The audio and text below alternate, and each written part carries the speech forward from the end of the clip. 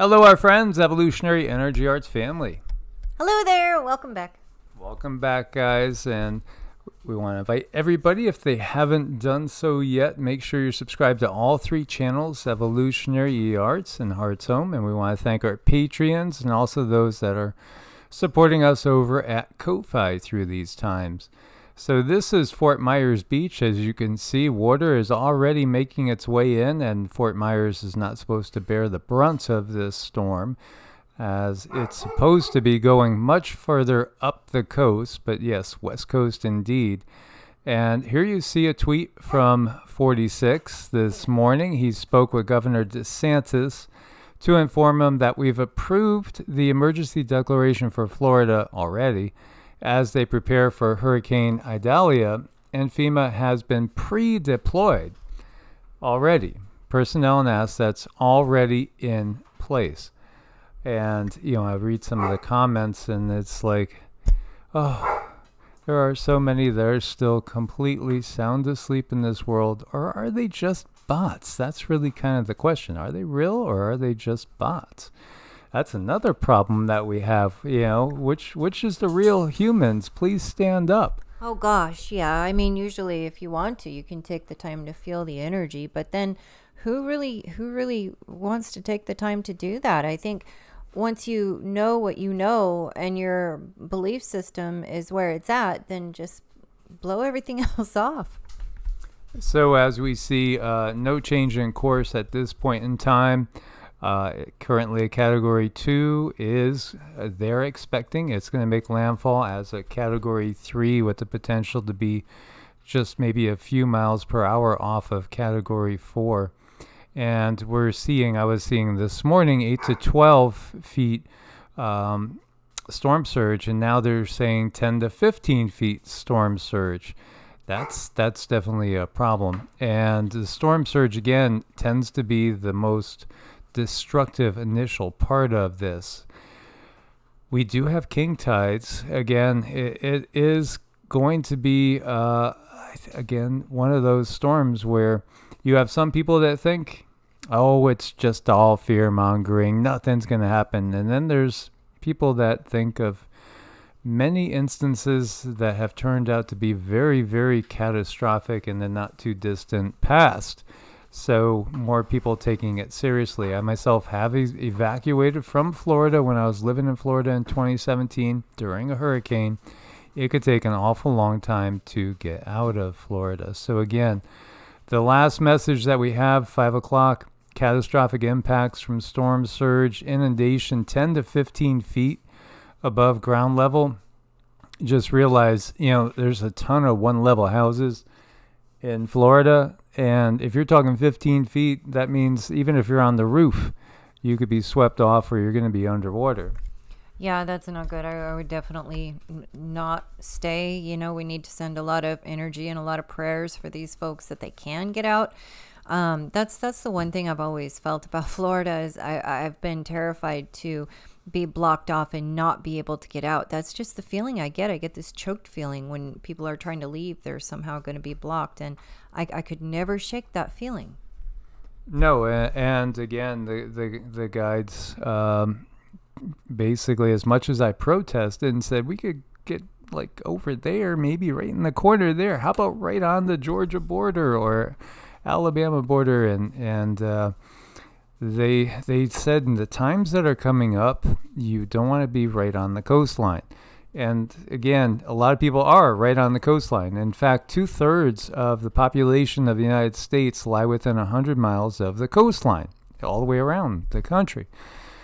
So, you know, it's going to be a challenging situation, to say the least.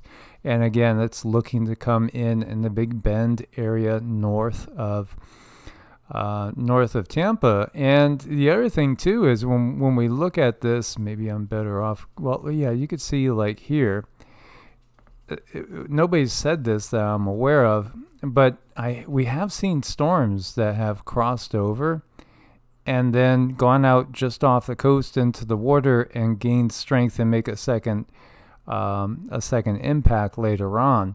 So, be aware of that potential too. And, it's just waxing poetic with Cindy saying how during the time I was living in Wilmington, as I've lived in many places in North Carolina, South Carolina, and Florida, man, that beach is beautiful. But boy, the energy and the storms can be rugged.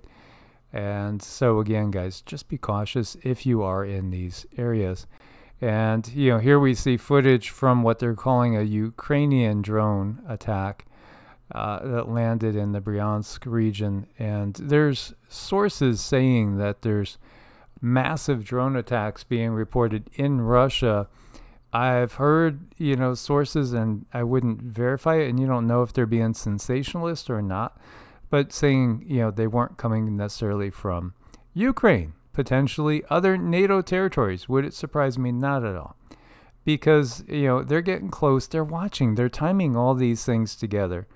And, what are they waiting for? Well, they're waiting for a lot of things. I think they're waiting for a certain number when it comes to the percentage of souls that are heading 4D and leaving 3D, so to speak. They're watching a lot of things. They're watching the public's reaction, how people are handling waking up, because a lot of people have been so sound asleep. And not Sita. Sita's on top of it. She's our number one guard dog there. She always is on the lookout. But a lot of people have been sound asleep, and now they're just starting to wake up and realize there's something really wrong here. And for those people, it's pretty shocking, because all their life they believed in the system, and they believed and trusted in their D period, R periods, and they believed in the science, and they believed in all these things that now they're starting to have to question. If they have a sane mind, they have to start to question. And so it really, really can be very hard. Denial is more than a river in Egypt. It is, and it is hard because you grow up and you learn these things from people that are very beloved to you, people that you trust, and then it's ingrained at such a young age that these are people you're supposed to trust, whether it be your DR, whether it be your teacher, people that love you, and they do seriously mean well. That's the scary part, is when they told you at the time, they believed what they believe in their heart of hearts. So they're telling you out of love, and we're up against that understanding and having people to wake up. And I really hope we wake more up, because this is not a good situation. No. And so here's from Food and Agriculture Organization. Working for a sustainable world. Oh, yes. Look at this. Look at the number. What number do they give us? 33% of global soils are degraded. Yeah, our soil is not as nutritious as it was 50 years ago or 100 years ago.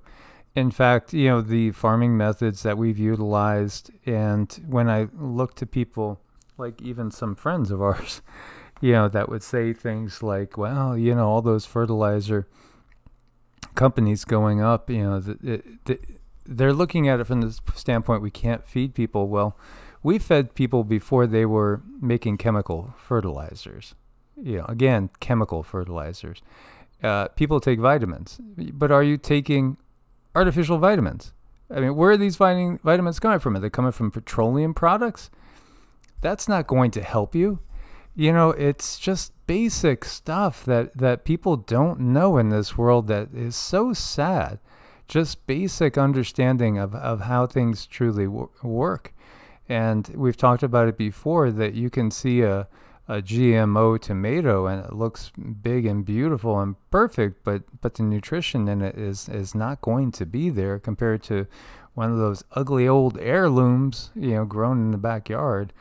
And the natural way, there'll be more nutrition in that, even though it won't look as good. Again, this world is all about looks, and it lacks substance. This is what the system does. It tries to get you to glorify celebrities that are obviously not good examples in any way, shape, or form. They're examples of what not to be And yet, it's cultivated. Don't you want to be like them? The big cars, the fancy houses and everything. And then how many of them die of drug overdoses or fall totally apart before your very eyes because they're lacking any substance. There's no substance there. And unfortunately, there's not a lot of substance in our foods, especially if you're buying from those middle aisles where it's all prepackaged and has 25 different ingredients in it. It's crazy. And then we wonder why in Japan more and more people are getting sick this summer. Not just Japan. I mean, we could pick almost every country across the globe. More people are getting sick. Well, because they don't have good immune systems. It's because everything that we've been given as priorities is upside down and backwards. Work on doing the opposite. work on that, and it really does take time if you're one who's decided to try a more natural approach to things.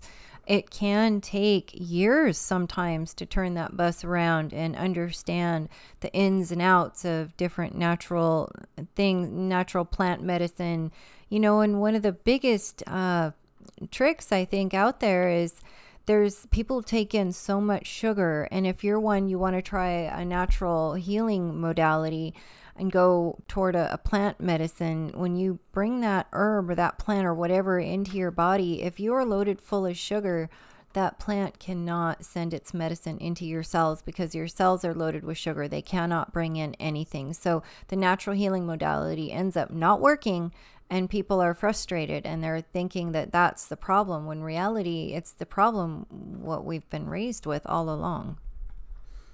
And here we have the study finds the United States is experiencing a crisis of early death. Yes, absolutely. The life expectancy is going down the toilet. And fertility rates going down the toilet.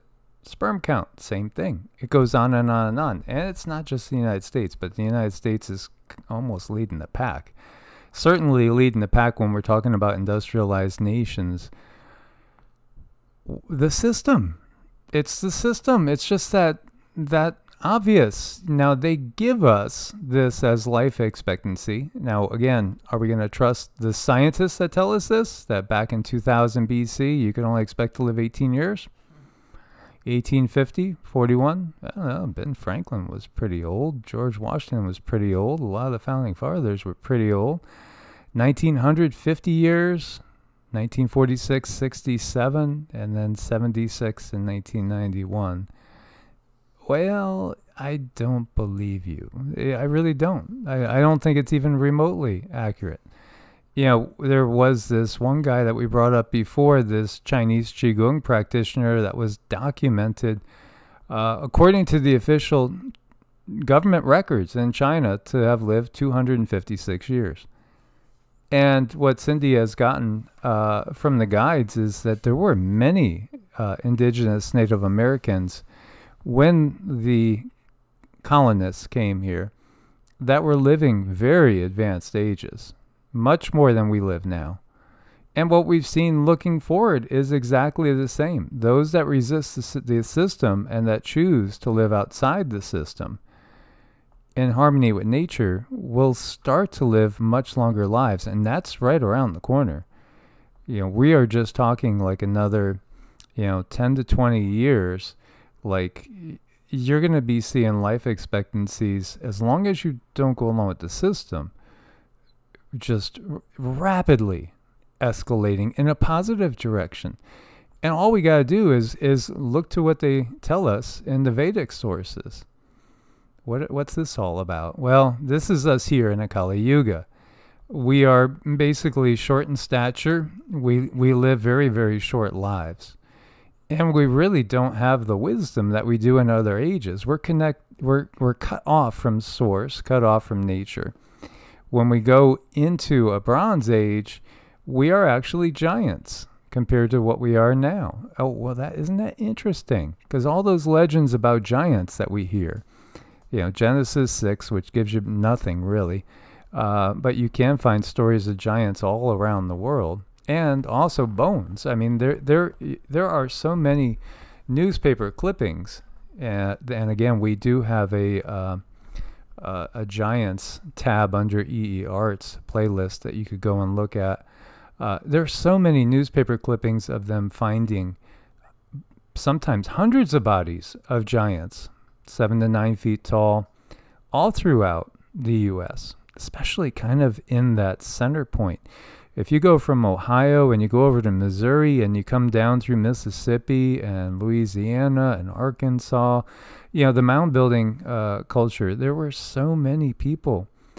And they're everywhere too. I mean, you could find them out west, you could find them in the east, these giants. And most of them got snatched up because it was the Smithsonian coming along to gather the bodies for scientific studies that end up never happening because the bodies are disposed of because they want to dispose of the evidence. So yeah, humans in the Bronze Age, maybe 7 to 10 feet tall typically, and living up to 1,000 years. So when you see that 969 years by Methuselah, they weren't kidding. They really weren't kidding. So when you see the patriarchal times from the Bible, it starts to make sense. When you look at the Sumerian Kings list and you see people living extraordinary lives, some of that is because they're not Homo sapiens. They're not even from the planet in reality. But on the whole, people did live much longer lives. When we're in the Silver Age, you might have 12 to 16 feet tall people, and you might also have people living up to 10,000 years. Then in the Golden Age, it's said that humans could live 100,000 years, and also up to 30 feet tall. And all this is not only in the Vedic tradition that comes out of the Indus Valley area, again, India, Pakistan, and on up a little bit from there. But we also see it reflected in the Greek writings. And they talk about the same thing. The same thing. And they talk about different races of humanoid beings that were destroyed by the gods, and particularly by Zeus here. Yeah, and Zeus, you know, here you go with the Bronze Age. That's when they, again, put their foot down and locked us into the Kali Yuga. And, you know, again, why do we not live such long lives? Well, it's really because we follow the system. We follow the advice of our oppressors. Pretty simple.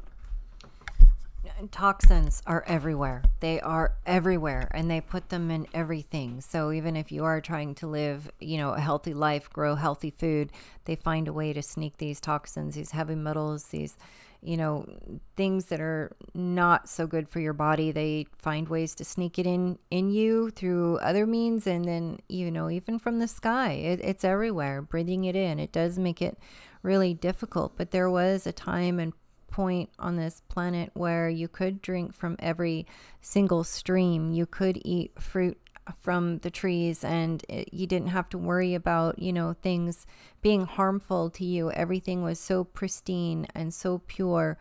The indigenous beings here, it was not uncommon for them to live, you know, a few hundred years old because of the purity of everything that they were taking in. Even if the age was a little bit darker, they still brought in the really good food and the stuff that could revitalize the body and rebuild the body. And they're taking all of that away, you know. But if you are awake and you have some awareness, you can start to really undo some of that damage. And, you know, I know when you're explaining these things to somebody for the first time, they might look like this at you. And you might have to say, okay, sit down. It was going to take a little time. We have quite a bit of explaining to do. So, you know, again, yeah, for those that are just tuning in for the first time, it might sound incredulous. But, in fact, you'll find the same stories all over the globe. And this is why the indigenous people have been always so persecuted, because they hold the knowledge of how things used to be. And how things used to be is how things will be yet again, as this is the last gasp of this dying system.